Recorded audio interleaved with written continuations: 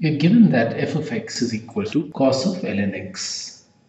Therefore, f of 1 upon x is equal to cos of ln of 1 upon x, which is equal to cos of ln of x raised to the power minus 1. But ln of x raised to the power minus 1 is equal to minus ln x. Therefore, f of 1 upon x is equal to cos of minus ln x, which is equal to cos of ln x, because cos of minus of an angle is equal to cos of that angle. Similarly, by replacing x with y, f of 1 upon y is equal to cos of ln y.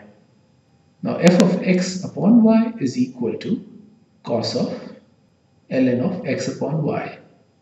Ln of x upon y can be replaced with ln of x minus ln of y. And finally, f of xy is equal to cos of ln of xy, and ln of xy can be replaced with ln x plus ln y. Substituting all of these results in the left-hand side of the desired expression, f of 1 upon x times f of 1 upon y minus half of, in brackets, f of x upon y plus f of xy.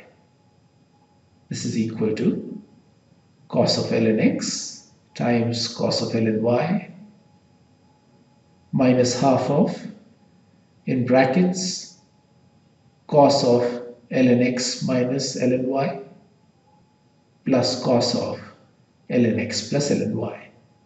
This is equal to cos of ln x times cos of ln y minus half, and in the brackets, cos of ln x minus ln y can be expanded to be equal to cos of ln x times cos of ln y plus sin of ln x times sin of ln y. Similarly, cos of ln x plus ln y is equal to cos of ln x times cos of ln y minus sin of ln x times sin of ln y.